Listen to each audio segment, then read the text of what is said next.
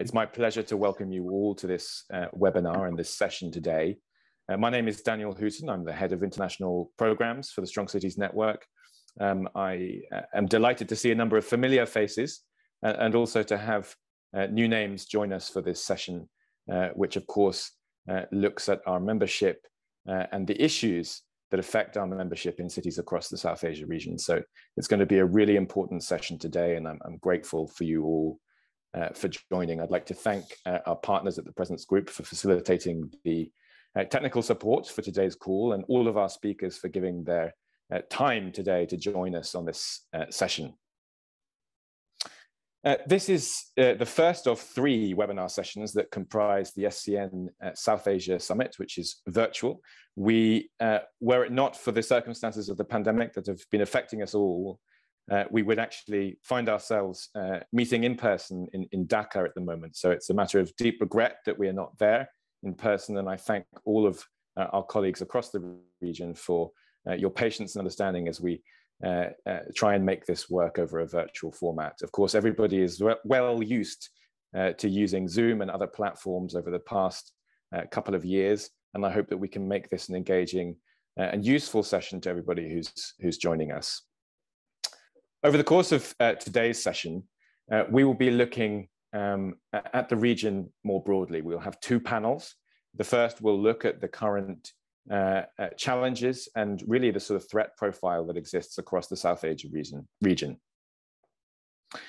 We will hear from a number of distinguished speakers who will be able to give us perspectives from across the region, and I think really answer the questions around not only what is going on at the moment and how that has changed over recent years, but also how it affects cities and local governments as they look to be key partners in the response to the issues around violent extremism, polarization, and hate more broadly across the region. Our second panel will then look at how cities can work more effectively with multilateral institutions. We see widespread multilateral efforts across the region, including on violent extremism, but cities very often are not necessarily the primary partners as they work with governments and civil society organizations and communities, but there is perhaps some missing connective tissue and catalytic tissue, I would argue, between governments and civil society in the form of cities. In case anybody is not already familiar, the Strong Cities Network began in 2015. We launched at the UN General Assembly, initially with a membership of 25 cities. That membership globally has grown to now more than 150, including a healthy membership across the South Asia region.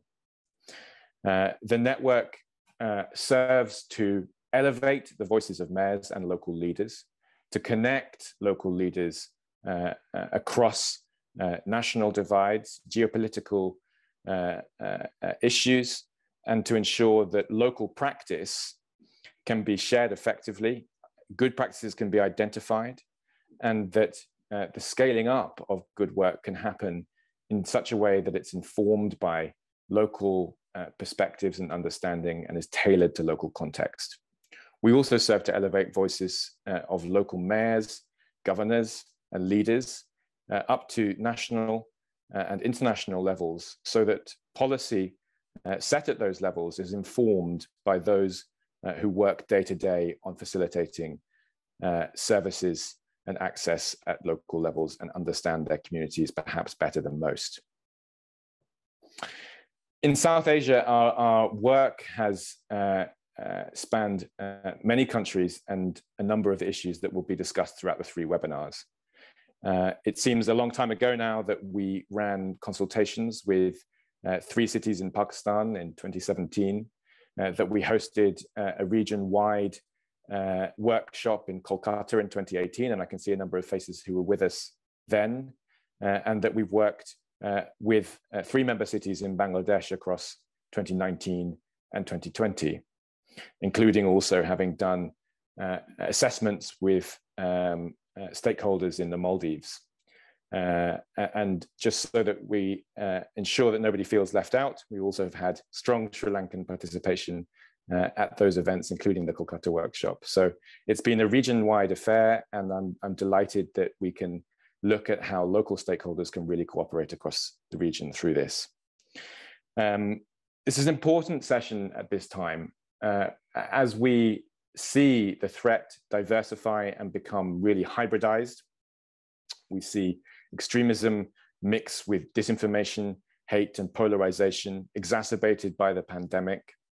And it's really important that we understand this threat profile for what it is, and don't narrow our vision and understanding of how we understand the threats across the region, how they manifest across national borders, and how they bear similarities, but also differ from local context, from one local context to another.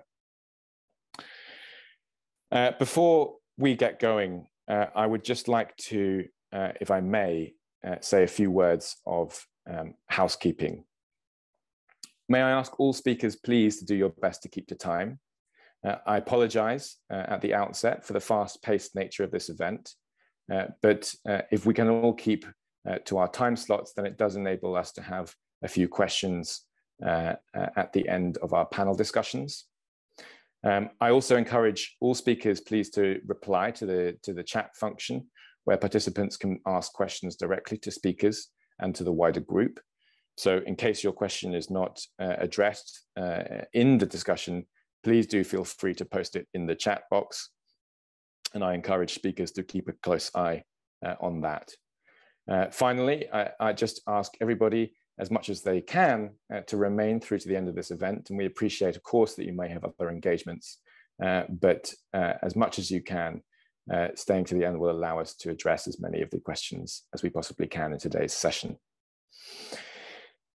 Today's session, as I said, will consist of two panels. And before we get there, it's my pleasure to introduce our keynote speaker, who I think will helpfully set the tone for today's discussion.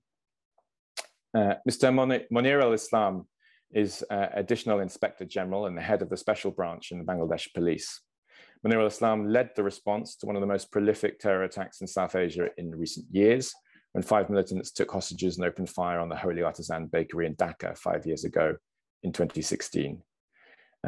I know very much that he bears a huge amount of professional experience, and we're delighted to have him contribute his thoughts to this, as he has been indeed shaping the thoughts of practitioners and policymakers alike across the region and how we respond to these complex and increasingly hybridized challenges. So without further ado, Monirul Islam, the floor is yours. Thank you.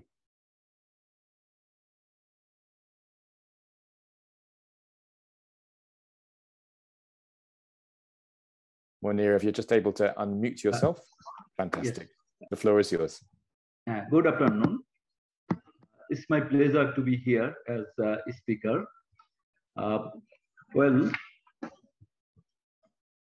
A group of 5 missing youths aged between 19 to 26, of whom all were students, stormed into the Holy Artisan Bakery, an upscale restaurant of the capital's diplomatic enclave, in the evening on 2016, in July 1st.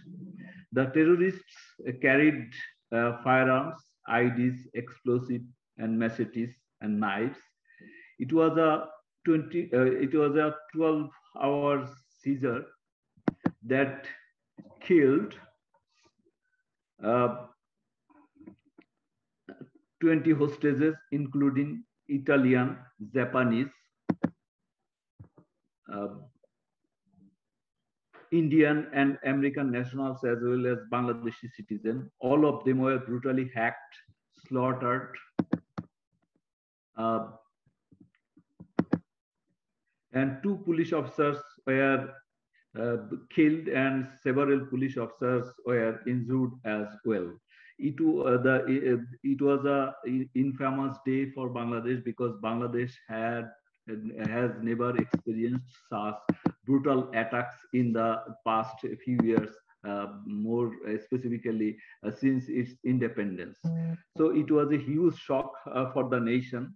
So the investigation began after the incident.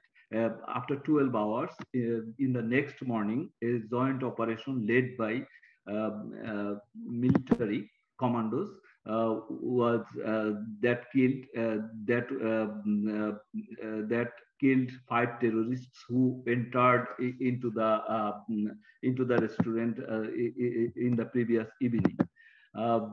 And several hostages were rescued from that restaurant. They were alive. The 5 perpetrators, everyone was very young. And after the investigation, we found that 21 terrorist suspects were involved in the whole planning and execution. And of them, 13 of them were killed in different city operations. And after investigation, 8 were charge-sheeted. And in the final verdict, the court awarded death sentence to 7 terrorists. Now they are waiting for death sentence execution. During the investigation, we tried to understand why they choose a holy artisan as their target of attack, because it was their target was to attack in diplomatic area. And they wanted to kill maximum foreign nationals. They knew that maximum foreign nationals gather in the restaurant every day in the afternoon, so they choose it. And they wanted to get national and international media coverage, and they wanted to draw attention of global terrorist outfits. After the incident, the Honorable Prime Minister reiterated her zero tolerance policy against terrorism, and she instructed all security agencies to identify and to bring those culprits to books. At the same time, she requested the citizens of Bangladesh to stand unitedly against terrorism. And accordingly, security agencies conducted at least 25 to 26 high-risk operations, which killed 75 terrorists after the incident in few months. And of them, out of 26, 13 were led by myself as the Chief of Counterterrorism and Transnational Crime. And we succeeded in preventing further attacks after Holy Artisan bakery. According to our government policy, we had to take a smart counterterrorism policy, combining both hard and soft approach. Apart from hard approach, we also we had to identify the areas of intervention and improvement to formulate a pragmatic action plan for creating long-standing resilience against terrorism. So we prepared an action plan, which had several pillars. The first pillar focuses on social resilience, whereas the second pillar highlights developing a knowledge base and an intellectual foundation against the extremist ideologies. The third pillar was to emphasizes the need for intelligence and investigation to detect and prosecute violent extremist offenders. And finally, the fourth pillar envisions engagement with various stakeholders to stop radicalization at different stages of life and living. Bangladesh experienced the highest number of, although Bangladesh experienced highest number of act of terrorism in 2016, both in attack and casualty. However, Bangladesh succeeded to contain terrorism and to prevent the repetition of terrorist attacks. As a result, Bangladesh has shown its consistent success in combating terrorism in the last 5 consecutive years, which is clearly evident in Global Terrorism Index. If we go through the index, in South Asian countries, within 7 South Asian countries, Bangladesh is the fifth safer country because before Bangladesh, Nepal and Bhutan stand before Bangladesh. So this is our counterterrorism successes, and the key takeaways we get from that in the last 5 years during our relentless efforts to countering terrorism and extremism. Now we can understand that youths are always vulnerable to radicalization. If we analyze the incidents in last few years, those who were involved in terrorist activities and those who were killed or detained, most of them are youths. Their age ranges from 17 to 35. And most of them were students. So youths are always vulnerable to radicalization. Then only a few can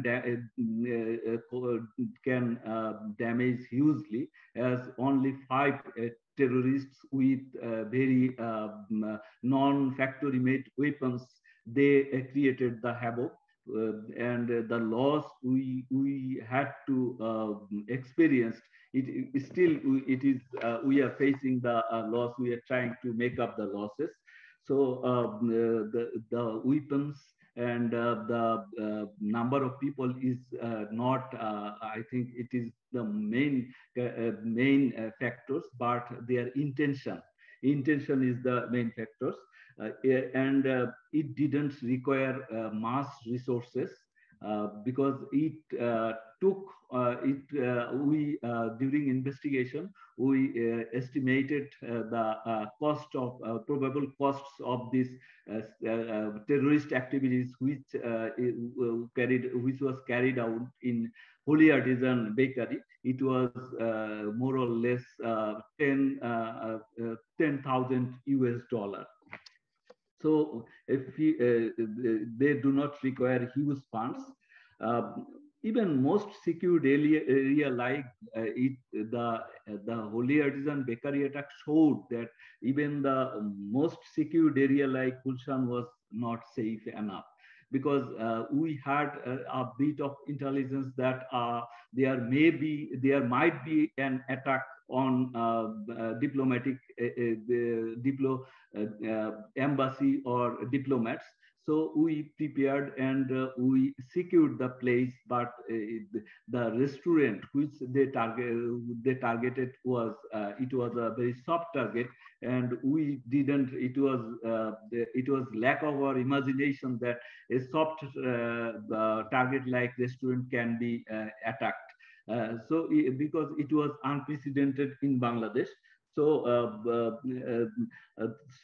the prior intelligence, that is preemptive intelligence, is essential to prevent terrorist attack.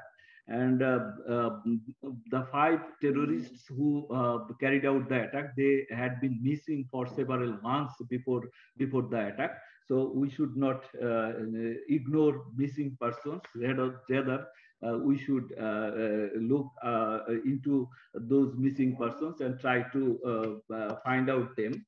And explosives, they used only locally made house-made explosives. That was not the grenades or bombs which were used. They were not military threat. And it showed that it is very very difficult to handle those who are ready to die, because those 5 terrorists, they knew that they might not be able to escape from the restaurant, but still they did it. So those who are willing to die, it is very difficult to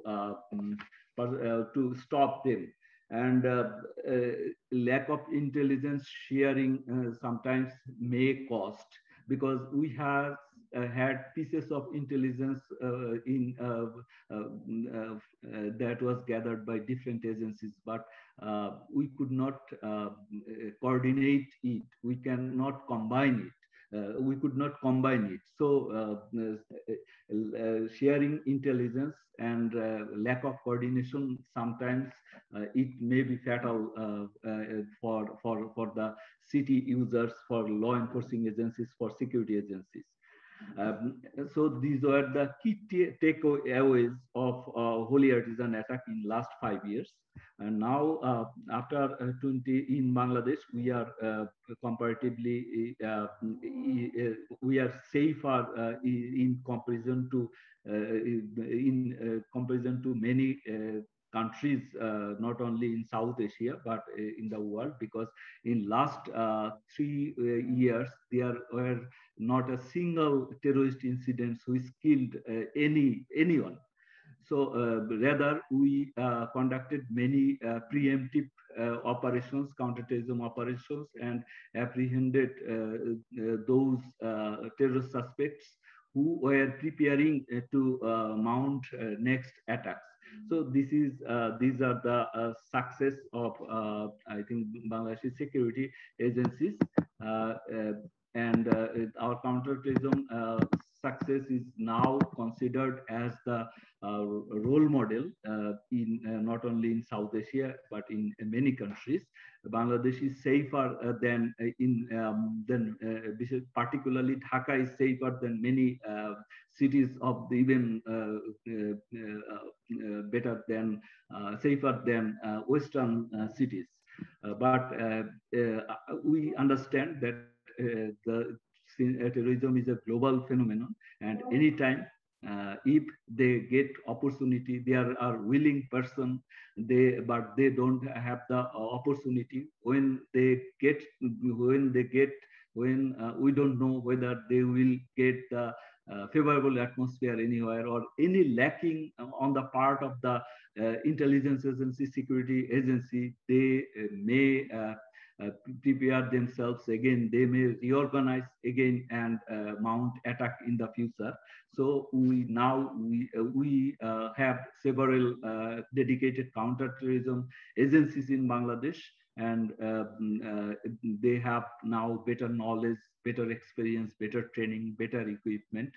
So we are now confident, and we are optimistic that there is a slim possibility of further rise of terrorism in Bangladesh, but we should not be complacent. So we are extra vigilant. Thank you very much for giving me time and your patience. With these few words, I thank you all. Monirul Islam, thank you so much for your time this morning, or this afternoon rather, and for sharing your insight on these important lessons, which I think we all bear, very much at the forefront of our minds. It was great to hear about the 4 pillars of the National Action Plan and strategy, which I think is really essential. In particular, the 4th that emphasized engagement with multiple stakeholders, I think is so relevant for our discussion today. And just before I introduce the chair of our next panel, I just wanted to point out that we, after our UN session earlier this year, put together a sort of Why Cities Matter document, which is available. My colleagues will share that link in the chat shortly. But it really emphasizes the role that local governments can increasingly play as partners in this approach, really on the preventive side of the equation.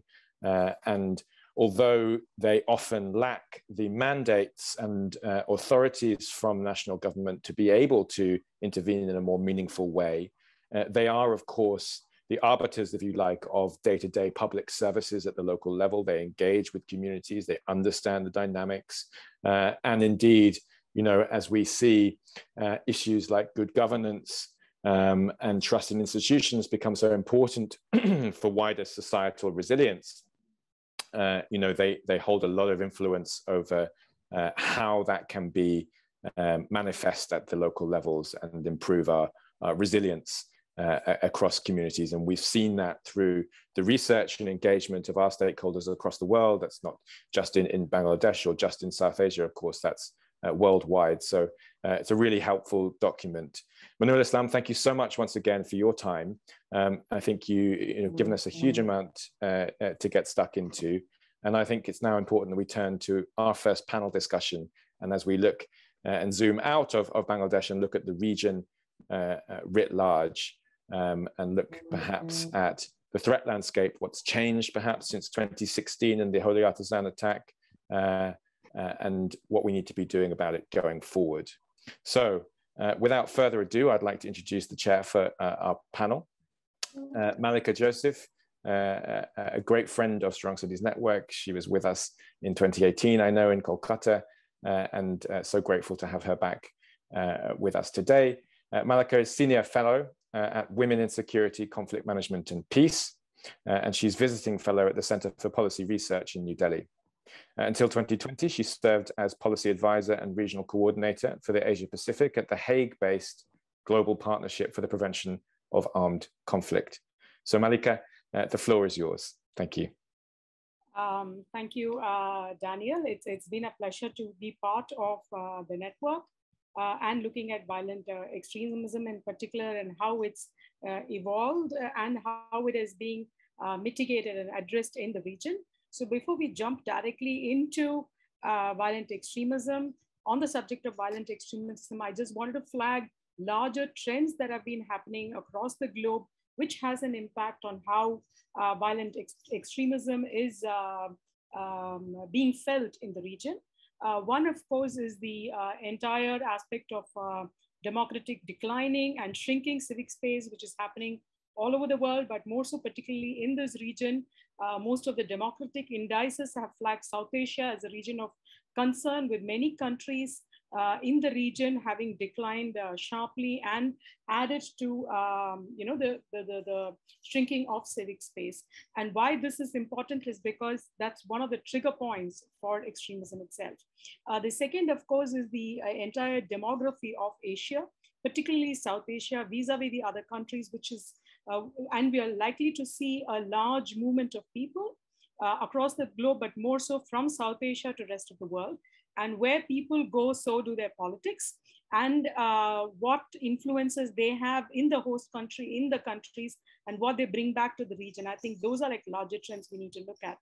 The third is, of course, the pandemic itself and how that has had an impact and how it's accentuated some of these fissures that were pre-existing in the region, which gives space for extremist tendencies itself. But above all of that, there is good news, though, that we have global frameworks which are more in place right now. We have the Sustainable Development Goals, which is now more moved from a department engagement within the government to an all of government owned process. And why I flag this as important is because it drives and asks states for inclusive governance, and it tries to address inequality. So we have some of these larger trends that are happening within the world and in the region. And then specifically, I think now in today's session, we will focus more on how within that context, how is at the region, how are we experiencing violent extremism? And for that, we have about 4 fantastic, outstanding experts with us today, who will be addressing 4 key points or 4 key questions of the session itself. One is like, what are the most pressing threats and challenges that South Asia is facing due to violent extremism in the region? And how is that, what is happening in the region, how is it being felt locally at the national level and at the local levels? And what are communities and states doing in response to those emerging threats? And how can they actually also respond better? So these are the 4 questions that we will be discussing today. And we have 4 experts, as I mentioned. We have Faiz Sobhan from Bangladesh. We have Dr. Mubin from India, and Dr. Minhas from Pakistan, and Dr. Azim from the Maldives. So first, I'd like to briefly introduce Faiz, a good friend. He's currently the Senior Research Director at the BEI, which is based in Dhaka, and it has been doing the institute and Faiz have been doing some outstanding work on counterterrorism, and particularly on the threat to extremism and terrorism itself on South Asia today. So Faiz, on to you. And before Faiz, you start, each speaker, you have about 6 to 7 minutes maximum. And I'll give you a kind of a signal when we are crossed, when you've crossed 6 minutes. And those of you who have questions, please post it on the chat box, because we may not have an extensive Q&A session immediately after the session. Faiz, over to you.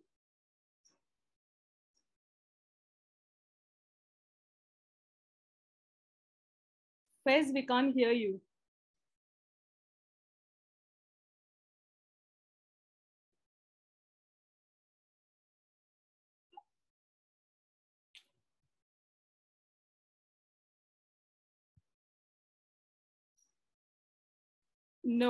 No, you're not audible.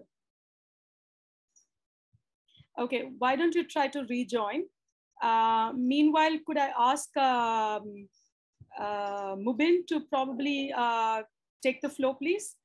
And briefly to introduce Mubin, she's a senior faculty at the University of Delhi. She's an award-winning writer and has been awarded the UN-sponsored Media Award twice for her writings on gender sensitization. She's also authored several books. Her expertise includes history, gender, and CVE. Mubin, could we have you please? I'm sorry, can you hear me now? Yes, we can. Faiz. May I carry on? Yes, please. Okay, apologies for that. Zoom is full of a number of little problems. Mallika, thanks so much. Wonderful to see you after so very long. You talked about the broad trends. Now let me sort of zero in, if you like, on how the threat of extremism alone affects us in the region. So of course we all know that ISIS has lost their caliphate, but obviously their ideology remains and still resonates with thousands, not just in the region, but beyond. But I think it goes without saying that the first and foremost thought on our mind vis-a-vis the problem of extremism has been undoubtedly the return of the Taliban in Afghanistan. I think it has sent shockwaves across the region, including, of course, in Bangladesh. Everyone is quite worried, and rightly so, because countries in the region may well see the resulting consequences play out in their respective countries. And the danger in South Asia is that we have the tentacles of both ISIS as well as Al-Qaeda going back, the last 5-6 years at least. And I think the return of the Taliban has obviously, we've seen ISIS-K increase their activities, including a few attacks against the Taliban, and also the very tragic attack at the airport when the Americans were trying to leave. So I think my fear is that we'll see an increased competition between Al-Qaeda and ISIS. And of course, that bodes very badly for not just Afghanistan, but its neighborhood as well. So coupled with that, you have the absence of Western forces and their allies to focus on this particular security threat. And it gives the space to groups, extremist groups like ISIS and Al-Qaeda to, if you like, grow unabated and flourish.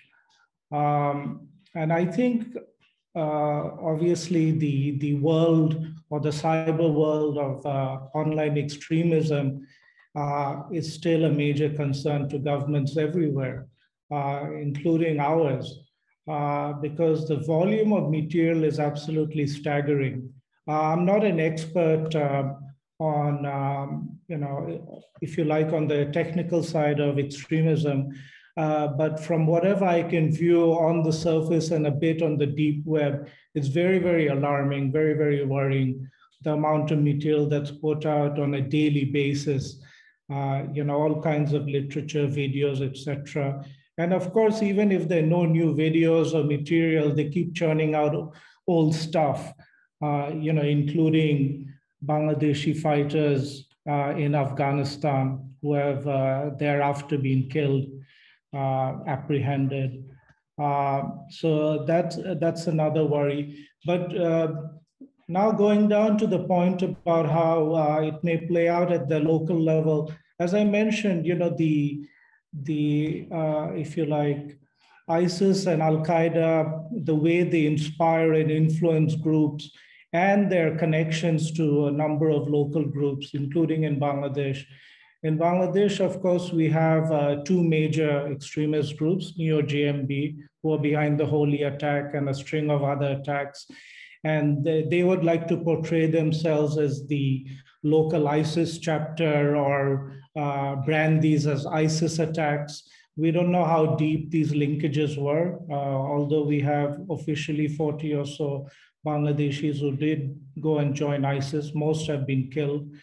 But of course, there's also been an interest by Bangladeshi nationals to join the Taliban, and as well as other groups, including Al-Qaeda in Afghanistan.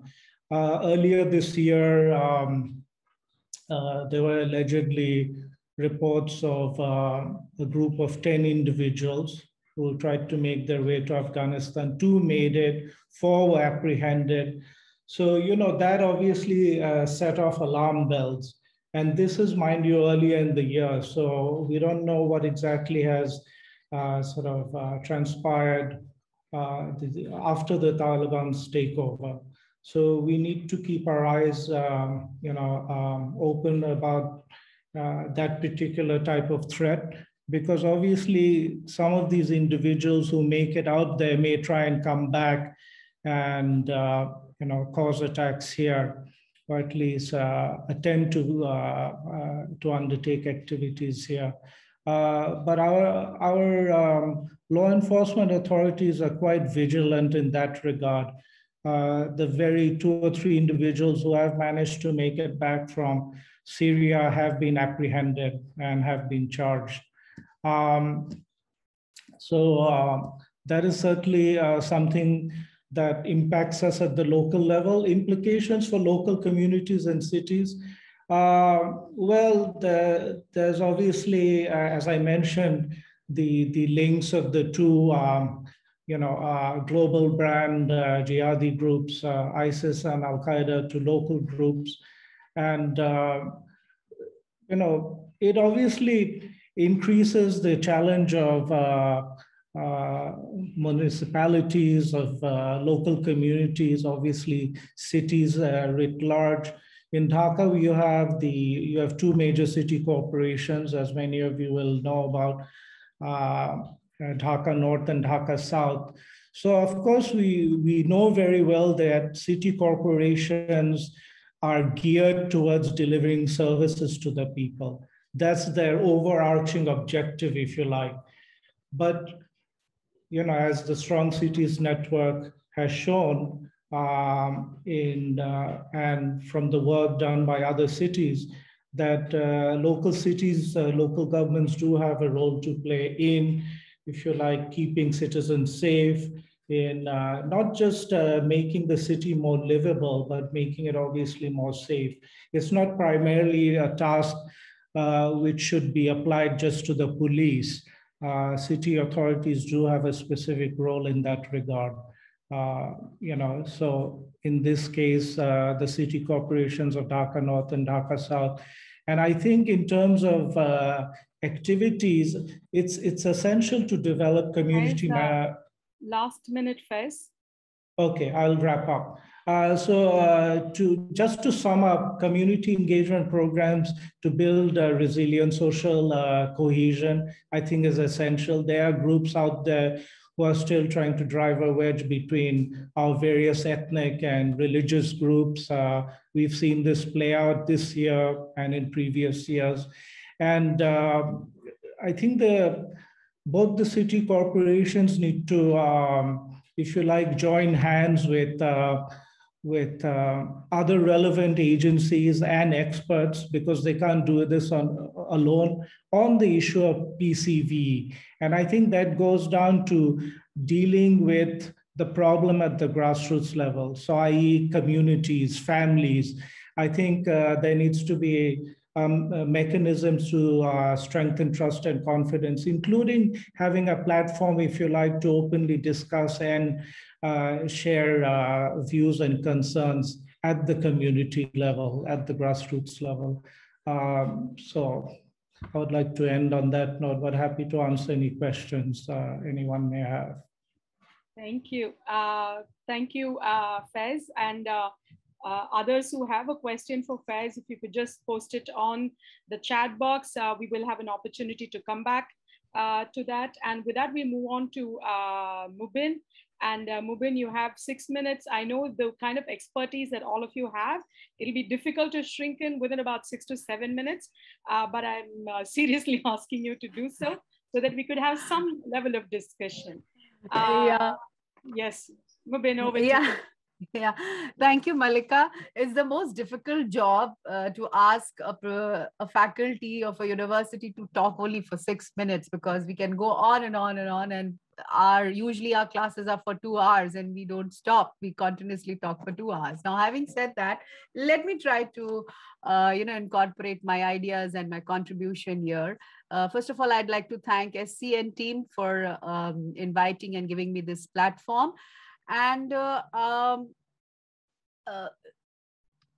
keeping into consideration the 3 points or the 3 or 4 points that Mallika has mentioned that we have to incorporate our discussion within those themes, I have decided to start with the concept of, I think that is what SCN also works on, the importance of local intervention and contribution.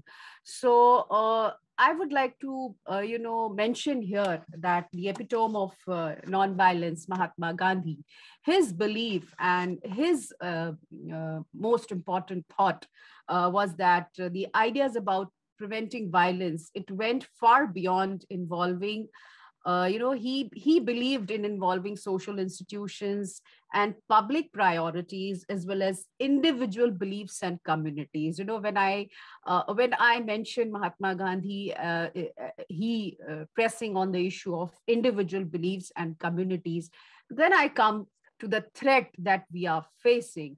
The threat that we are facing is quite apparent, but we all choose to be politically correct and not accept those threats. Being a historian, I would also want to, take you to the politics of Islamic extremist ideology. I'll just share a short incident that happened with me when I visited USA. There was a mosque, there was an Islamic center I visited in Huntsville. And the imam, first of all, one of my friend was not allowed to enter. And then, she was secluded out and she had to follow certain restrictions. So, but anyway, when we had an informal meeting, I asked the imam that I'm really astonished that there's so much of effort that is being done on your part, but still, why is it that there's only one religion that is associated with terrorism and extremism? So he didn't answer my question, but I had many of my fellow friends from different parts of the world who got quite angry on me asking that question. So I think it's important that we start with asking difficult questions with the people who are involved in this, right? Now, having said that, the problem is with the extremist ideology. And we all know, whoever is present here are quite known to the fact that the extremist ideology is related to political interest. The main problem is that my friend was just mentioning about ISIS and about the Daesh and about these extremist groups. Now, friends tell me they want to go back to the glorious past of Islam. In what sense and in what sense does it make in history to go to the past? It goes against the law of nature. What is the glorious past? Dosto, my friends, the glorious past is when you can victimize the women, you can find easy sex slaves in women, you can just ruin the cities, go to Iraq, go to Syria, go to Yemen, go to these places and see what kind of a glorious past these extremist groups are trying to bring back. Is it not known to anybody? Everybody knows. What is this glorious past? So I don't understand what is this glorious past or the glorious past of Islam that these agencies are trying to bring back. Next, having said that, a state cannot be religious. This is the biggest problem. And it is quite apparent, especially in our area also, right? Sitting on over our head is Taliban. How can a state be religious? You know, how can you have politics, state, along with religion? That is the problem. When you amalgamate state and religion, that is where the problem starts. Hence, if we try to amalgamate religion with state, we will have problem. Now, I can only say that it's a well-known fact that these extremist groups are a self-destructive ideological groups. And my friends, the political scenario are well aware of it. The social scenario are well aware of it. Now, coming to the economic threat. Are we not aware of the narco-terrorism that Taliban is promoting? A large part of ungoverned space, a mammoth illicit economy. Is it not a local issue? Why is it not a local issue? Why is not anybody talking about it? Why is not anyone trying to tackle this? It's not just a political issue. It's an economic issue also, right? Now, now having said that, I'll just try to, kind of talk about the threats. Now, see, there is also, I spoke about economic narco-terrorism. I spoke about the glorious past that our extremist people are trying to bring back, because it's not about getting back to Islam or Sharia or these laws, right? What is divine about it? I just don't understand what is so divine about it. Oppression of women, oppression of children, killing of innocent people. What is this? Is this a divine law? And why is the entire Muslim political community quiet on it? Why are they quiet? Why are these voices not being heard against atrocities being committed in these regions? My question is that, right? Then, one more thing that I want to put forth rightfully is Mubin, that, one more minute. Okay, yeah, fine. I conclude. I just conclude by one of the quotations of, I think Ban Ki-moon. He says that the world is overarmed and peace is underfunded. I think it's absolutely right, right? Now, just two very quick points, Mallika, if you just allow me. My concern is the religious political intermingling. We need more regimes. The so-called democratic Islamic regimes are also not democracy, like Mallika said in her opening remarks. We have to see to the strengthening of democracy. And there is a kind of a farce also being created by some regimes who believe and who say that they are Islamic and they are, I don't know which Islam they are following. I'm not a religious expert. My friends here who are, they could throw light that the Prophet would never kill any innocent child or any innocent women or any innocent human life. So which Islam they are following and why is it that it's being promoted? So this is the big question. And also, cross-border terrorism, state-sponsored terrorism. So these are the questions which have to be tackled head-on, and the responsibility of the religious people grows. Every Friday, you can give sermons. See, you can give sermons where you can, my Monirul Hassan Saab, he was talking about the way Bangladesh is handling. I think it's amazing. So why not these people are coming out with this solution? Because they know the problem, but it politically suits them. So yeah, I think I rest my case there. Yeah, so we need to take it on head on. Thank you. Thank you, Mallika. Thank you. Thank you, Mubin. I do questions are invited. Yeah. I do understand it's a challenge to finish within that short time. We now move to Dr. Minhas Majeed Khan, who's an assistant professor in the University of Peshawar, and she specializes on gender, peace, security, as well as countering violent terrorism, and conflict resolution and politics of South Asia. Given that both the earlier speakers also touched about what's happening in Afghanistan and how that's going to shape violent extremism in South Asia, we eagerly look forward to what our next speaker has to say. Dr. Minhas, the floor is yours. About 6 minutes, please.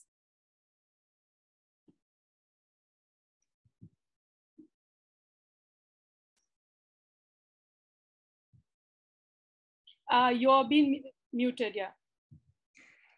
Thank you, Mallika, for giving me this opportunity to talk to such an august gathering.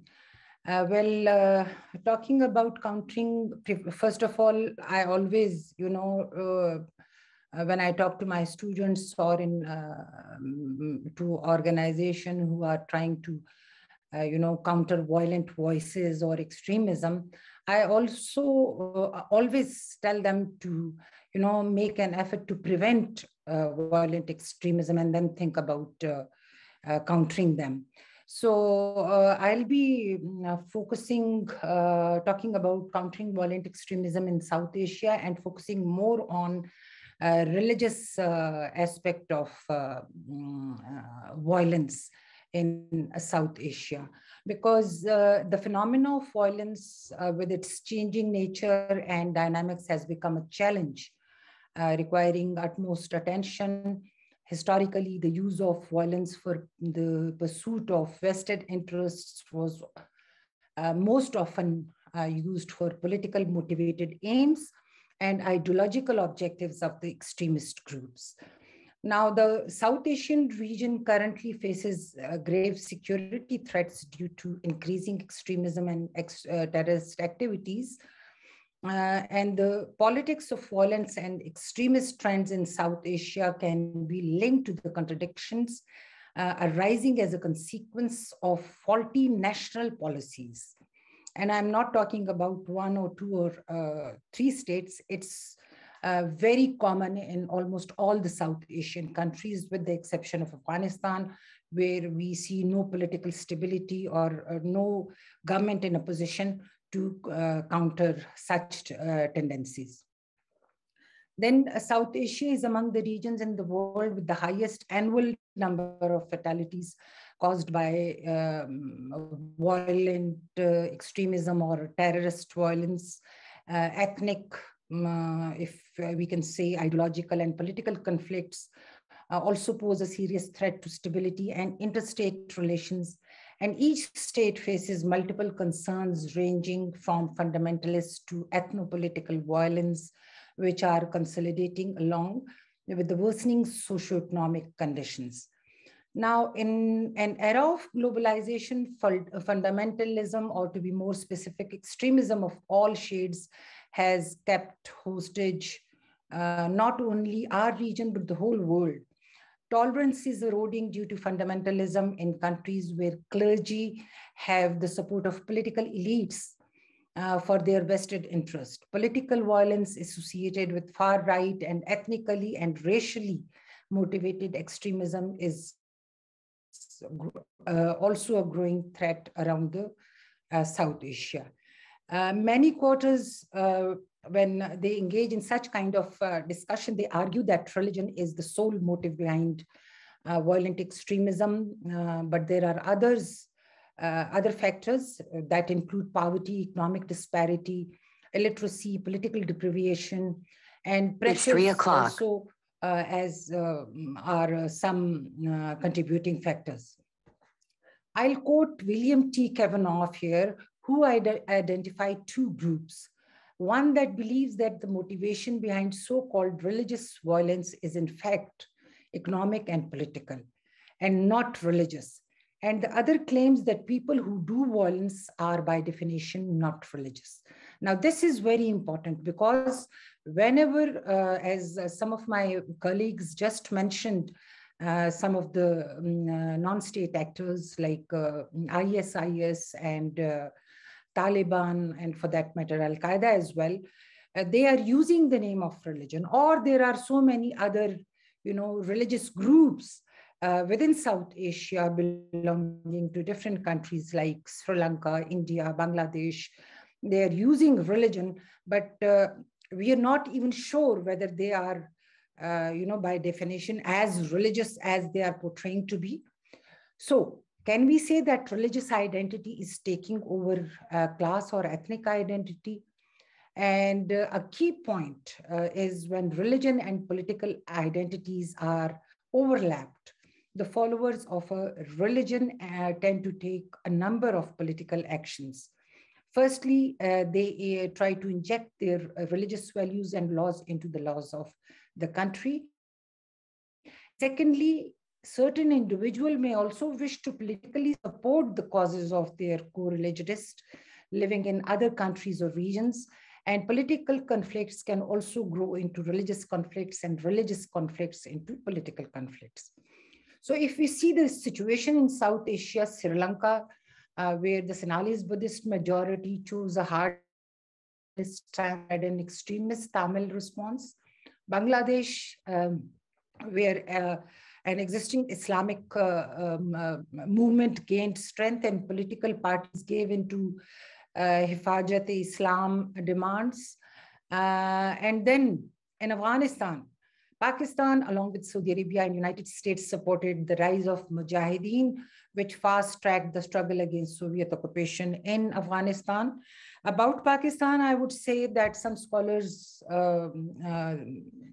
they claim that since inception, Islam was the cementing force creating the national identity of Pakistan, which otherwise stand divided along ethnic, provincial, cultural, religious, class, and linguistic lines. Later on in 70s, General Zahir is criticized for his policies of supporting violent voices. So the main effect of globalization, or the positive effect of globalization, is that the people become aware of divergent values, ethics, cultures, and societies.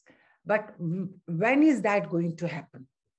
So if we may say that diverse society is one that accepts people from all social, cultural, and linguistic, racial, ethnic, political, religious backgrounds, and it leads to a life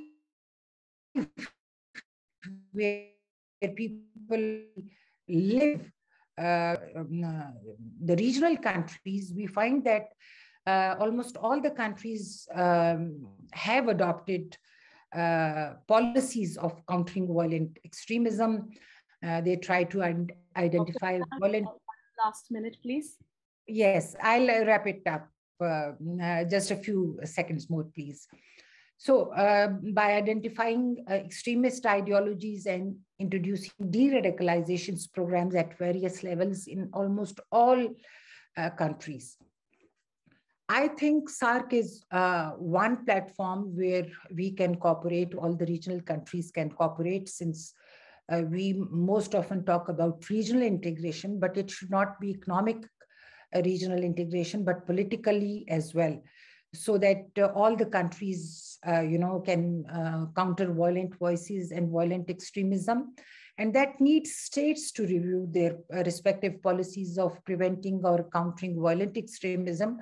Because as I said earlier, laws exist everywhere in each country, but are rarely implemented.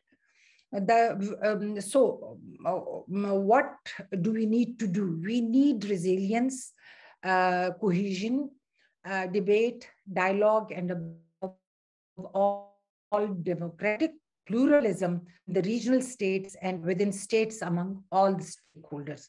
So religious extremism or violent extremism of all shade, I think, should be first addressed at local level in local perspective, and then at regional level in regional perspective between and among all the states of South Asia. Thank you. Thank you. Thank you, Dr. Minhas, for that. We'll now move to our last speaker, Dr. Azim Zahir, who's a research fellow from the University of Western Australia. You have about 6 minutes, Dr. Azim. Okay, thank you. Do you see my slides? All good? Yes, yeah, we can. You need to put it on presentation mode. Yeah. All right. Thank you very much for inviting me to speak at this very important panel, I believe. And thank you all speakers. I've learned quite a lot from you, the regional dynamics in violent extremism. I know that we've got only 6 minutes, so I've got about 6 or 8 slides. I'll try to be very quick and run through them. But if you have any questions, if anything is not clear, I'm happy to answer the questions. The quick outline is I'll very quickly run you through the current violent extremism situation, focusing in the Maldives, and talk a little bit about the key threats and challenges the Maldives faces and the regional linkages Maldivian violent extremists have. And then in terms of responding to violent extremism, the PCVE landscape in the Maldives. Now, some of you might be aware that the very first terrorism-related attack in the Maldives took place in 2007. 12 foreign tourists were injured. The attack using an IED took place in the main public park in the capital city, which is Male, which was in 2007, and several people were arrested. And we know that these people had links to Al-Qaeda and Lashkar-e-Taiba in Pakistan. Since then, there was no major completed terrorist attack in the Maldives. There were several plots, very serious plots, some related to ISIS, but also targeted assassinations. At least 4 people have been murdered, which are believed to be linked to violent extremism in Maldives. But if you look at 2020, there was a sharp uptick in terrorism-related attacks in the Maldives. There were at least 4 completed attacks in the country. One of them was a stabbing attack of 3 foreign nationals in Hurmale Island, which is also part of the capital city linked through a bridge. But there was also a very serious arson attack in one of the islands, Mahibadu Island, where the target was mainly government vessels. Now, well, why this uptick in 2020? I would argue that the main reason for that was since mid-2019, the authorities really raised the counterterrorism activities, and there were a lot of counterterrorism operations. And that led to sort of tit for tat hardening of extremist identity. And most of these attacks we know are revenge attacks. So that was the situation in 2020. So we knew that in 2020, there was an escalation in the threat level. And it was really not surprising, although it is very shocking that by far the most serious terrorist attack in the Maldives took place on 6 May 2021, which targeted former president and current speaker of the parliament, Mohammad Nasheed. He narrowly survived that attack. It was a very, very serious bomb attack using an IED in the busiest street in capital Male. So that is 2021. And looking at that very quickly, we know that all the 2020 attacks were carried out by supporters of ISIS in Maldives. These people operate in small cells in island settings. There are small cells, especially in some hotspot islands. These hotspot islands include urban areas like the Addu city, which is the southernmost area in the Maldives, but also the capital city. Also looking at the groups in the Maldives, we know that ISIS supporters are the most active in terms of online propaganda. They use WhatsApp, they use Telegram, and they use Viber, but also Facebook, to some extent Twitter as well. And also we know that these groups have developed linkages with regional groups like ISIS KP and ISIS HP, Hindu province. For example, there's a regular column by Maldivians to South of Hind, the magazine believed to be published by ISIS HP. But prison radicalization is another major challenge the Maldives has faced. There are at least 30 to 40 radicalized inmates in the main prison who we know are trying to radicalize and recruit people into violent extremism. Another major issue is foreign fighters, and which would help us understand the challenges in the aftermath of the takeover in Afghanistan by Taliban. We know that at least 169 Maldivians traveled to, for example, Syria and Iraq, which makes Maldives one of the highest contributors to per capita contributors of foreign fighters who went to Syria and Iraq. These include, unfortunately, children and women as well. As you can see from that bar chart, 22% of them are women, and 24% of them are children, and 54% are men. Now, because a lot of Maldivians really went to Syria and Iraq, authorities are really concerned that because of what is happening in Afghanistan, that Maldivians, given the opportunity, might travel to Syria, to Afghanistan and Pakistan, that region. At least there was one Maldivian family who joined ISIS-KP, and they were in prison when Taliban took over. And we know that they have been released, but we don't know their whereabouts. So that's a real concern, given if there is an opportunity, some Maldivians might really try to join ISIS-K or Al-Qaeda. But if you look at the responses so far from, at least if you scan the online media, we know that there hasn't been much propaganda in terms of recruiting Maldivians to go to Afghanistan. Several groups actually celebrated the Taliban takeover, but we know that there hasn't been new campaigns to recruit people to go to Afghanistan online, which is usually the case in the Maldives in the past. Very quickly looking at how to really respond to these threats. Now, the very quick overview shows that violent extremism remains a serious security threat in the Maldives, but also has become a real social problem.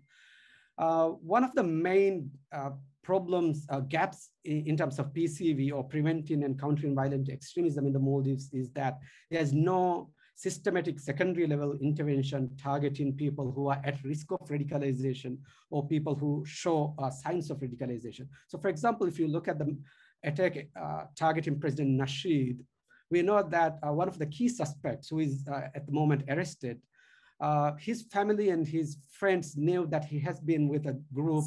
Please, last 1 minute. Very quick. Yes, sorry. So he was with a radical group for 5 years. His friends and family knew, but there was nowhere to turn to. But also another serious gap is that there is no rehabilitation, disengagement, or de-radicalization program in the Maldives. In prison, for example, there's nothing in prison in a systematic way. But also the existing PCV programs are very limited, mainly focusing on prevention, trying to raise awareness, things like that. Another issue would be repatriation of 50 or so Maldivians stranded in Syria. Most of them are women and children. The authorities are trying to repatriate them, and there's a new national reintegration center to accommodate these people and run reintegration programs. One of the main challenges from my point of view would be to address negative perception towards these people in the communities. There are also no mechanisms within communities to really receive these people once they have their rehabilitation, disengagement, or de-radicalization program. So that's an area that the authorities really need to focus on.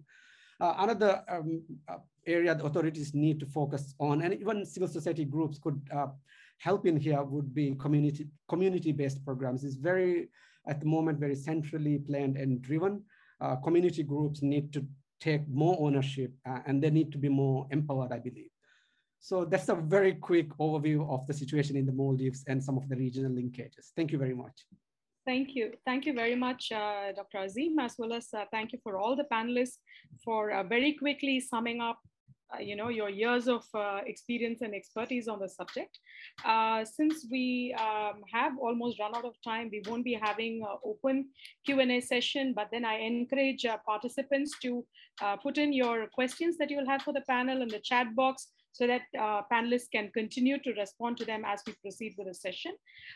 Just to conclude this session, just key points that have come up during the presentation, as well as larger trends that continue to remain. Number one, when we talk about addressing violent extremism, it still continues to be at a countering violent extremism rather than preventing violent extremism. I think that challenge still remains. And because of that, secondly, kinetic options are the ones which are more apparent rather than non-kinetic ones. Point number 3, therefore, it is more a state-led engagement rather than a society-led engagement when we're talking about violent extremism. And point number 4, I think most speakers here spoke about one version of violent extremism in the region, which is Islamic, but the other ones that South Asia is unique to, which is your Hindu as well as Buddhist extremism, that we haven't had time to unpack quite significantly here. And number 5, would be interesting to know how SDGs have a positive impact, or if at all they have any impact on addressing violent extremism. And the last point, the question that I also have in my mind is like, many conflicts were impacted due to the pandemic. So was there an equivalent impact on how violent extremism panned out in the region? So these are like some of the points that I'd like to leave the participants with, and maybe we can pick up more of it in the chat box. Thank you, Daniel, for this, for providing the opportunity to the panelists and for me to provide our perspectives and set the tone for your 3-day webinar. And over and back to you, Daniel. Mallika, thank you so much. And thank you to all of the distinguished speakers that we heard from in that first panel. I think that was an extremely helpful framing discussion that took in, of course, perspectives across the region. Mallika, I think that your summary and the questions that you posed there at the end provide a huge amount of food for thought. I wish that we had more time here to have that open discussion. I do implore everybody as much as possible. I know nobody quite likes these online platforms, but as much as possible to use the chat functions. And I hope that beyond that, we pick up those questions in future discussions. I'd like to just underline one really important point that, Mallika, you were quite right to point out, which is that we've focused on a very narrow form of violence and violent extremism here in the discussion today, and the Strong Cities Network across all of the regions of engagement actually look at the plurality and all forms of violent extremism, and what we're doing is trying to identify the learnings and lessons that can be taken from how to empower and advance the role of local stakeholders in addressing those across the spectrum. So I think that's a really important point, and thanks everybody for that framing discussion. Given time is where it is, I'd like to move now on to our second panel. And I think this is a really important discussion. The panel will address the existing multilateral level interventions across the region. We'll have 3 speakers that will speak to those multilateral interventions vis-a-vis preventing and countering violent extremism. But specifically, I would like to hone in on how cities and local governments can become better and stronger and more useful partners to the multilateral level, and vice versa. I think often we look at multilateral interventions, we think UN, we think government, and we think civil society, all of which is fantastic, but I think there is a missing link here in utilizing the experience, perspectives, and understanding of local governments, their day-to-day functions that we've talked about throughout the session so far, and how that can integrate with multilateral understandings and frameworks. So I think that's a really important set of questions. And to address those, we have 3, again, very distinguished speakers representing perspectives across the region. And I'd like to introduce our first speaker, Marine Shahbazian, who is with us from GSURF. Marine has been working at the Global Community Engagement and Resilience Fund, GSURF, since 2016 in different roles. Since 2020, she's assumed the role of a country manager for Bangladesh, Sri Lanka, and Kenya country programs. She's responsible for the overall management of programs, coordination with governments, donors, PVE stakeholders, and to ensure that GSURF's programs are aligned with country PCVE priorities and add value to the existing efforts. So without further ado, Marine, I invite you to take the floor and provide your comments and contributions. Marine, the floor is yours.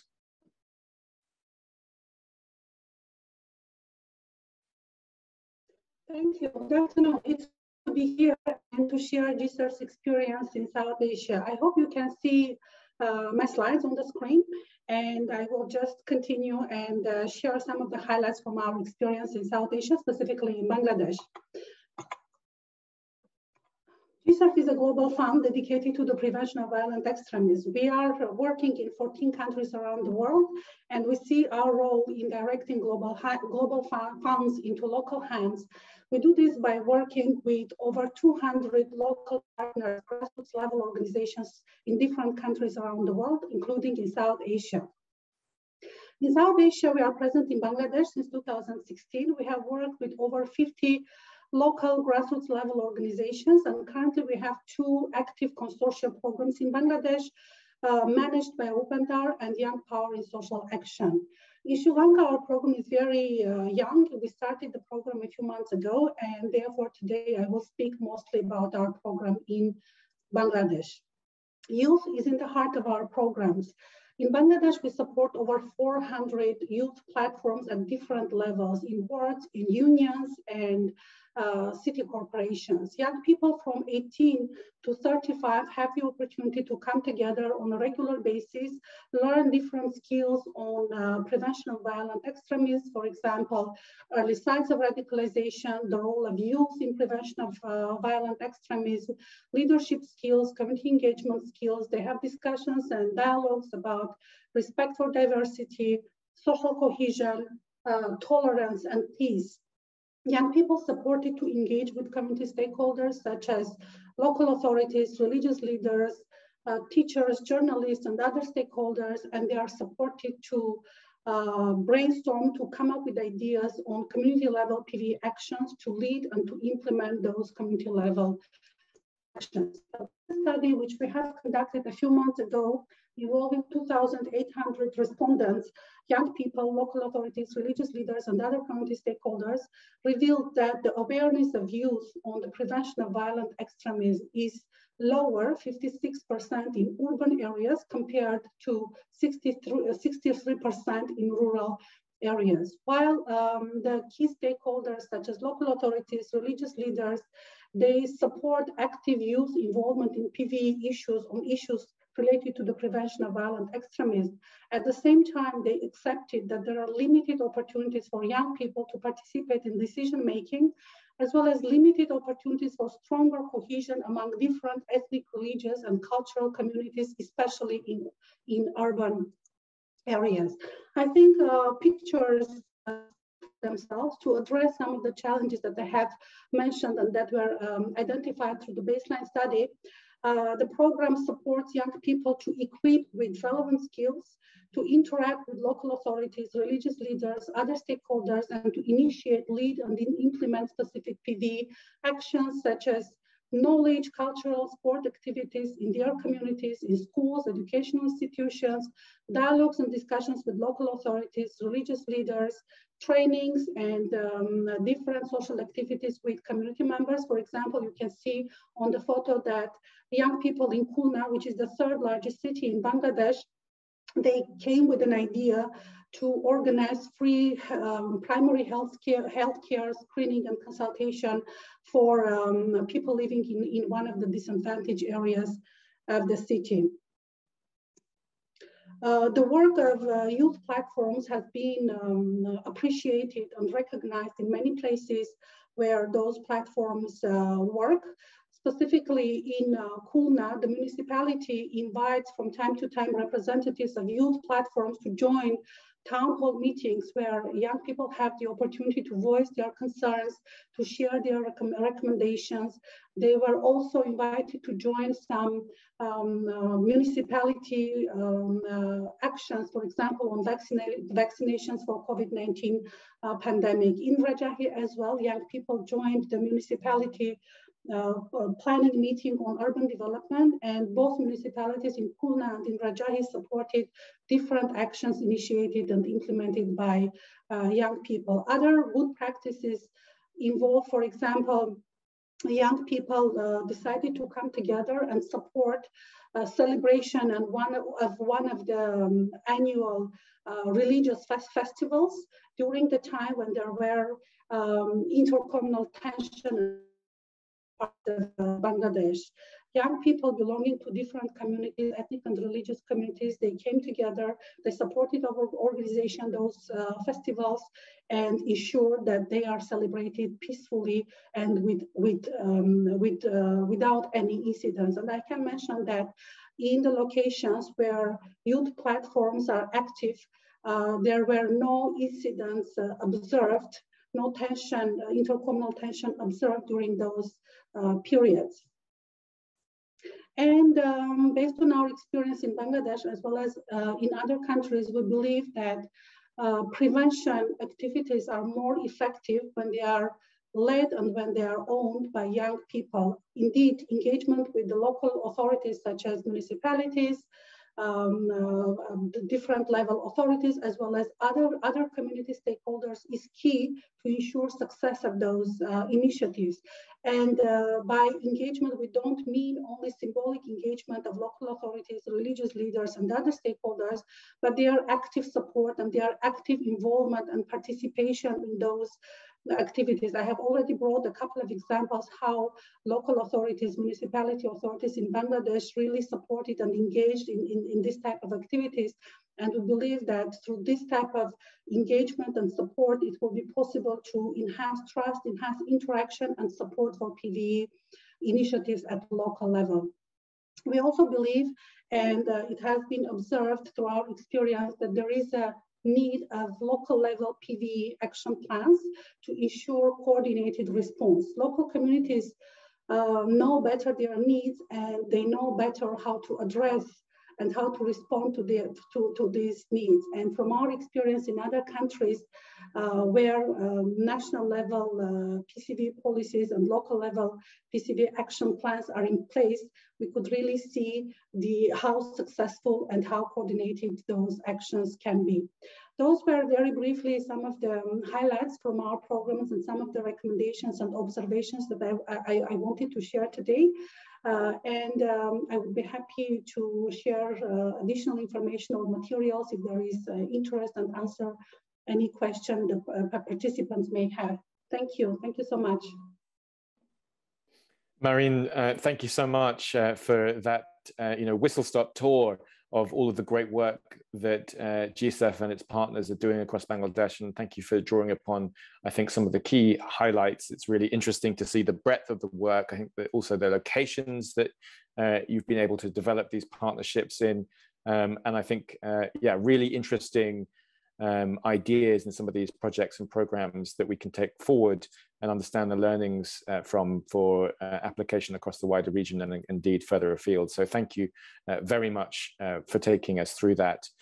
I'd like just to move on, if I may, into our second speaker in the interest of time. I hope we'll get a chance to have a couple of questions to the panel at the end, but let's see. So on to our second speaker. It's my pleasure to welcome Robert Stolman to the floor today, and I'm grateful for his joining us today. Rob is project manager of Partnerships for a Tolerant, Inclusive Bangladesh project, UNDP's flagship program on the prevention of violent extremism, again in Bangladesh. Previously, he's led UNDP field offices in Cox's Bazar, Sitwe, Rakhine State in Myanmar, and Rangamati, the Chittagong Hill Tracts. And he has a long experience in peace building and conflict management with UNDP, before which he worked in HR and in project management in the maritime sector. But I think with a number of very useful and insightful contributions to this discussion. Rob, the floor is yours. Thanks. Thanks, Daniel. Yeah, I'm in Bangladesh, and I'm outside Dhaka on a field mission. I have to improvise a bit, but I can see from your face that you can hear me. Good. Okay, let me start. So let me talk about the Partnership for a Tolerant, Inclusive Bangladesh, what is UNDP's program in Bangladesh. And but actually, we work very close with different partners, particularly within the UN. but I understand that my dear colleague Nadim will talk after me more about the UN collaboration. So let me focus on the Partnership for Tolerant Inclusive Bangladesh. I would first of all would like to talk more about our research work, what's mostly focusing on the role of social media in the radicalization process. And then I will explain more about our program activities and also how we engage with local authorities and local partners. So, but first of all, our work in research, in particular on what's happening online, because the online radicalization we see it as one of the biggest threats, and it's not just the online radicalization; it's also the overall intolerance that violent extremists are propagating online. So we're working actually with an international and a national partner. SecDev is international, and national is Rupantar, and they are systematically following and monitoring all the violent extremist contents that comes online, which is targeting Bangladesh. And over the years, actually, we have started from 2018. It's alarming how these channels and posts are still continuing, despite platforms and contents are taken down. But also how news is spreading also, let's say, by non-violent extremist actors. We've seen a huge increase in channels and engagement. I mean, I can tell you that, for instance, from 2018, when we started our work, we found about 800,000 people subscribe to those channels and following and liking those posts, which is on a population of 166 million people, of course, not a lot. But we have seen how it's gone up over the years gradually. And we have seen a number of peaks. I mean, one of them was COVID, but I also heard from the last session, you know, what's the influence of COVID? Well, we have seen how it was a drastic increase in the number of subscriptions in 2020. From the beginning of the year, 2.2 million up to 4.4 million in the end of the year. I mean, Monirul Islam was also one of your speakers, and before he was leading the CTTC, and of course we are sharing and discussing our findings. The CTTC, they really saw that, you know, that most likely what was behind was the closure of colleges, and that people are more online and somehow, yeah, exploring. That is not, it's not a good thing, but it's not that alarming. But I think what we have seen this year is even more alarming, and that is the influence of the Taliban takeover, which was also widely celebrated in social media as a victory of Islam over the Western world. And we've also seen how these violent extremist narratives, of course, and most of them actually they are affiliated to Al Qaeda, which we know is actually sympathetic to the Taliban. Actually, we have seen how it can up at the moment to 10.8 million subscriptions. So that's really a warning sign. So the social media is used in Bangladesh. It is by far Facebook is most popular. It's about 7.9 million subscriptions. But then YouTube is also on the rise, and particularly in more rural areas, more and more people are having mobile phones where they can watch contents. It's an easier way to reach illiterate people.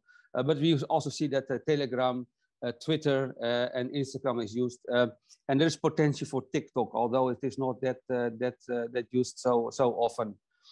So what we see, because we are monitoring it for two reasons, is first of all is to understand the narratives used by the violent extremists. So what do they want to propagate? And second is then these numbers, which I already spoke about. But if you're looking at the narratives, that they always have been extremely opportunistic and always responding to events. And you can see that those violent extremists have a very good finger on the pulse and good understanding about the sentiments of the people in Bangladesh. I can give you the example of the Rohingya crisis. When the Rohingya villages were attacked in 2016, this was prominently displayed in violent extremist videos, and they were calling on helping the Muslim brothers and sisters in Myanmar. When the first refugees came into Bangladesh, they were calling on the Bangladeshis to support the refugees. They were even calling the young bachelor Bangladeshi men to marry Rohingya girls. But when the sentiments were changing, where people were getting more concerned about the large Rohingya presence, and when they're getting frustrated that there was a little view of that they will ever return, then the narratives of the violent extremists also turned down. And we have seen the same thing also, how they have used COVID-19 what's most alarming is that, and I think it's known that Al-Qaeda has a kind of vision, is they call it the long jihad, in which they are trying to fuel intolerance and also violence, so not particular direct violent extremist attacks, but intolerance towards minorities. Very strong in Bangladesh is the anti-Hindu sentiments, and my colleague from GSERF was already mentioning the recent attacks during the Durga Puja. But we also see that LGBTQ, secularism, democracy, but also women empowerment are targeted. I mean, we have even seen how violent extremists were trying to target and to attack, let's say, propaganda-wise, simple things like breastfeeding banks. So it's really feeding into this overall sense of intolerance, and I mean, and that we see as a major risk. So just to say also quickly about Afghanistan, definitely, you know, this is praised as a victory. It's calling on other people to follow the examples. They're also calling for attacks, but luckily we do not actually see they are very successful in calling actually violent extremist attacks. But again, this overall use of the Taliban taking over, and that all those values which were so-called imposed to the Afghanistan, like the women's rights, they're all blamed as Western ideas. And so we can see that the Taliban victory is actively used to further propagate intolerance in Bangladesh, which is a very dangerous thing to do.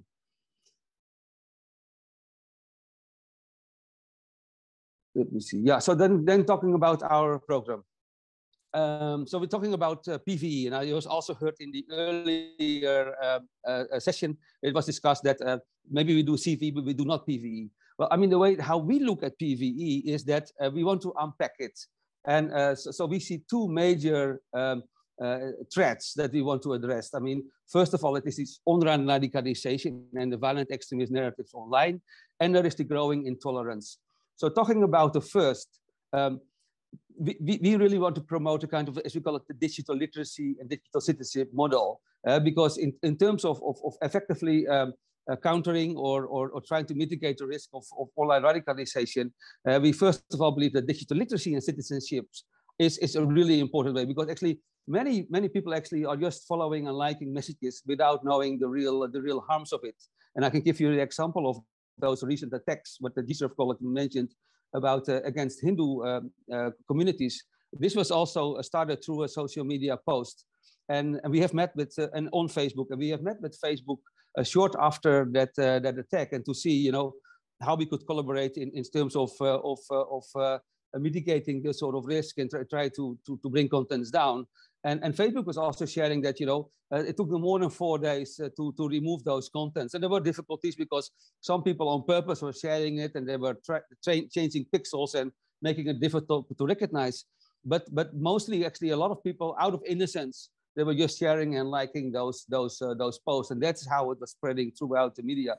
So making people more aware about digital literacy is one thing that we look at, and we work with youth, and we capacitate the youth.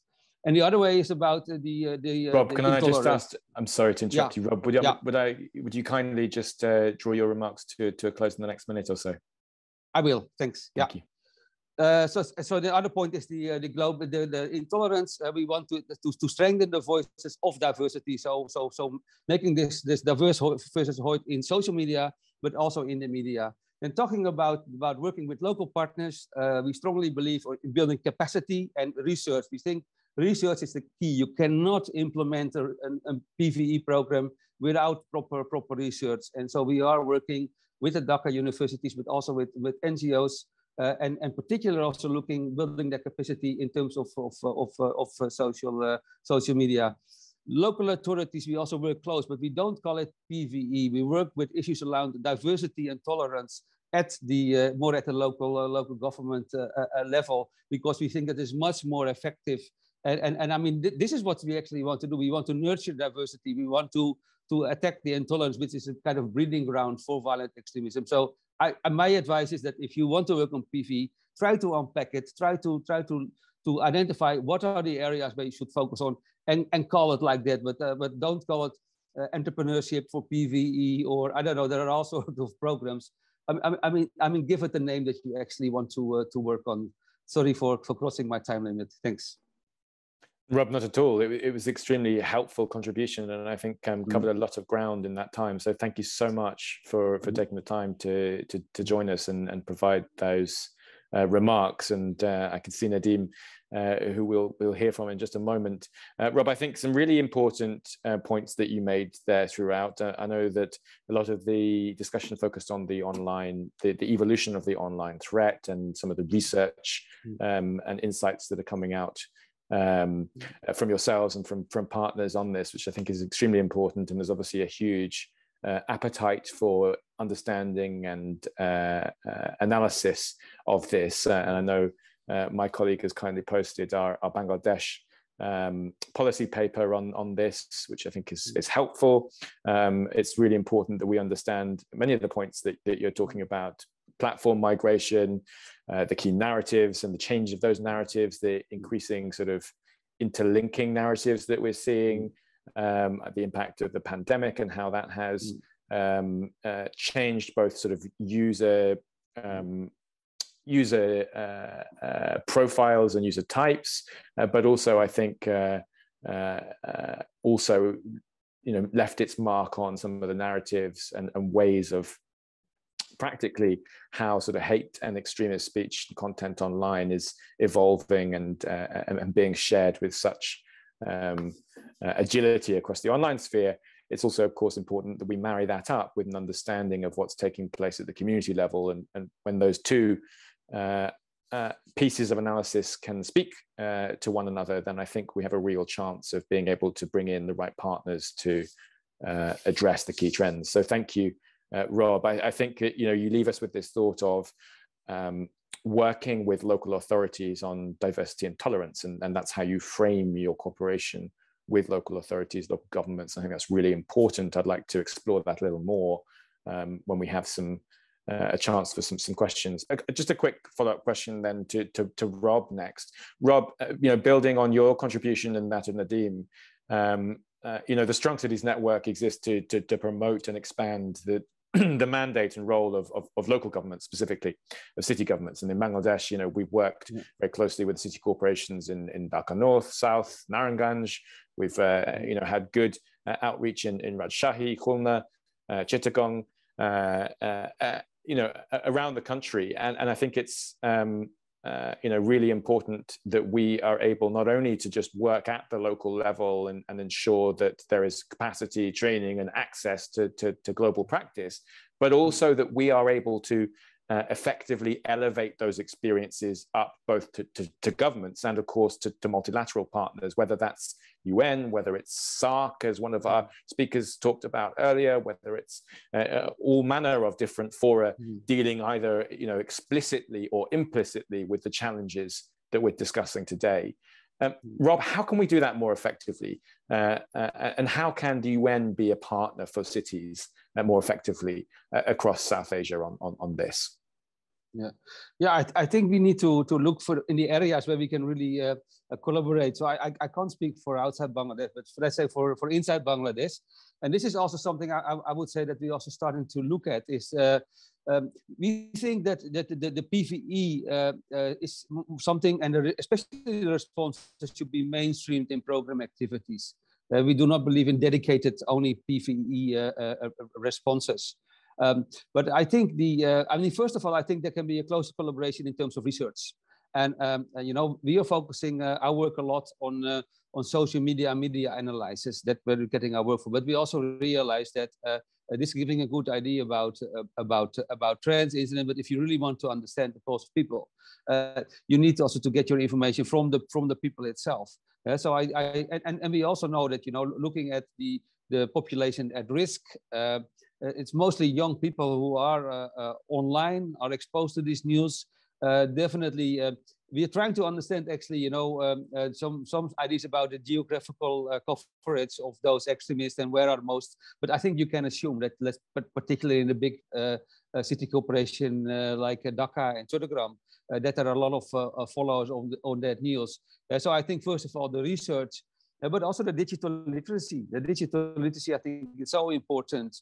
But again, you know, this can be mainstreamed in existing programs. I mean, we don't think that you should call a youth group together and said, okay, now we're going to train you on the prevention of violent extremism. We think it's better to chip in training programs for youth, and then try to, and like for instance, UNESCO was mentioned here, but UNESCO is doing a lot of training under civic education, and it's about interfaith, it's about tolerance, and digital literacy is part of that. And of course, you can come up with some examples about the threats of violent extremism. So I would say there are two areas we could work in the research, see, you know, how we can actually get a better situation from the real people, and then see how in ongoing, and I would say particularly on youth, you know, how you could mainstream some of those research findings and things like digital literacy, fighting intolerance into regular programs. Yeah, absolutely. I mean, Rob, that's really helpful, and I think it helps us and our partners see how there is, you know, real potential for greater collaboration. I think cities are often sort of too easily dismissed as irrelevant to the challenge of violence per se. It's, you know, obviously tends to be the remit of national governments, of security agencies, but actually, when you come to the nuts and bolts of the wider societal prevention challenge, you come to the research components of that, and then the action, whether that's digital literacy, as you say, or others, they're front and center of how we provide a coordinated response. And you know, for city partners that we work with, you know, we're dealing with you know, outstanding local leaders who might be dealing from one minute to, you know, problems of sanitization and waste disposal, to registering births, deaths, marriages, new businesses in the local area. And then, of course, having sort of discussions around, well, how do I understand what my role is, what my remit is, what authority I have on this bigger issue that's often quite politicized around violent extremism. And I think opening the beginnings of a sort of safe space for that relationship and role, I think, has been something that we've hoped to do over the recent years, and I think hope to build on going forward. And so, you know, we very much welcome the partnership with UN agencies, not just in Bangladesh, but across the region. And I hope that these are things that we can continue to explore. Very quickly, I just want to have one last comment from Marine. Marine, can I just pose the question around sustainability here, because you've talked a lot about support to civil society partners. You know, what's the perspective on sustainability for those programs that GSERF has, and how perhaps do you think a stronger role for cities could support sustainability at a civil society level? I don't know if you have any thoughts on that. And I should just say, because we're so tight for time, I would just ask, I know Dr. Mubin and others perhaps have some questions. Mubin, if you post them in the Q&A box, that would be so helpful. And if we can't address them in the discussion, then I hope we can provide answers. And indeed, as we have follow-ups, which we have over the next 2 days, perhaps address some of those questions. So please do that. But Marine, back to you. Thoughts on sustainability and how cities can support that? Thank you so much. It's a really very important question and key aspect of our programs, what we do in Bangladesh to try to achieve sustainability of youth platforms. It has been already 6 years we are working in Bangladesh, and now we are also trying to think together with our partners and together with youth how to ensure sustainability of those actions. And I think cities and municipalities have a role in that, because by supporting young people to continue engaging in those actions, even beyond the funding by the donors, this will be a part of the sustainability. I know that some of the youth platforms are willing to register and continue their work independently. And I think this is also one of the signs or indicators that at least some of those youth platforms can become independent and sustainable and continue working without further funding from the donors. But I think it would be important to to ensure support by the local stakeholders, including municipalities, community level stakeholders, to make sure that young people are really able to learn from their experience, to enhance their collaboration with the local authorities and municipalities and continue their work. So they will need, I think, support to continue enhancing their capacity, to maybe to register at least some of the youth platforms and to become more sustainable. Maureen, thank you so much for responding to that. I think it's a really tough question, but it's so important as we look at how we fund partnerships, how we support these partnerships, what the technical support aspect is, but fundamentally, the whole question that we've examined in this panel has been one of coordination, understanding the different roles of the different partners that are involved here, and ultimately, the role that cities can play in speaking up to, informing, and also, delivering on the work of multilateral partners, governments, and of course, partnering in that with civil society organizations. So thank you to all our speakers, all three of our speakers on the second panel, and indeed to all of the distinguished speakers who have joined us throughout today's session. Unfortunately, we are, I'm afraid, just out of time for a further discussion, though there are so many points that I would like to pick up on. This has been such a helpful beginning to our discussion throughout this South Asia Summit. As I said at the beginning, this is day one of 3 days over which we will host 2-hour-long webinar discussions. So these will give an opportunity, I think, to explore the questions and thoughts that come as a result of today's discussion. We'll also have discussions that move forward in terms of the thematic focus. Tomorrow, for instance, we will address how local governments can coordinate and cooperate more and more with national governments, and how we can strengthen that vertical national-local cooperation, which is a key tenet, if you like, of what the Strong Cities Network does globally. And indeed, we've worked with the Global Counterterrorism Forum to produce the best practices globally on how we strengthen that cooperation. But really, in practice, it comes down to the partnerships at a country-by-country level. So as we address that tomorrow, I invite you all to join as we look at that across the South Asia region.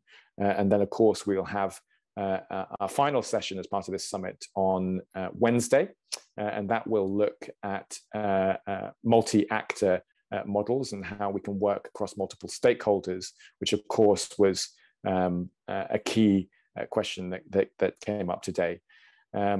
So without further ado, then, it remains for me to thank everybody for contributing to today's discussion. I'd like just to close with a very quick window into how we want to go forward from today, and how we want to go forward on the back of the work that we, as the network, have done across South Asia and indeed globally over the past 6 years. I think that we have had an incredible opportunity to secure membership across many countries. Some of those members have been engaged with us in very, very, very grassroots, hyper-local work, and there are partnerships and relationships there on a day-to-day basis. Others have joined as their needs may require for specific sessions, exchanges, global summits. So there is, I think, a diverse experience of what the SCN has been able to deliver for its members. And I think going forward, as we laid out really in our UN session earlier this year, and as we are laying out through these series of regional summits at the end of the year, we are turning to a strategy now of supporting regional hubs across key regions where Strong Cities Network is active.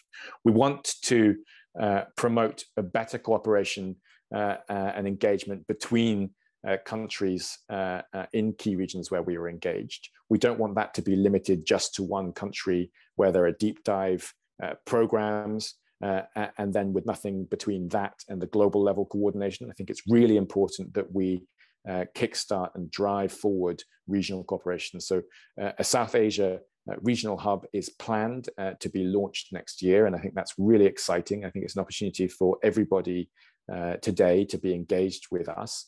We hope to staff those regional hubs in the region and be there to develop the relationships and direct support to cities that this network was set up to do. Fundamentally, I also think that we have had the privilege of being able to work with a number of partners on very deep dive programs, but there's a real need here to build out the networking function.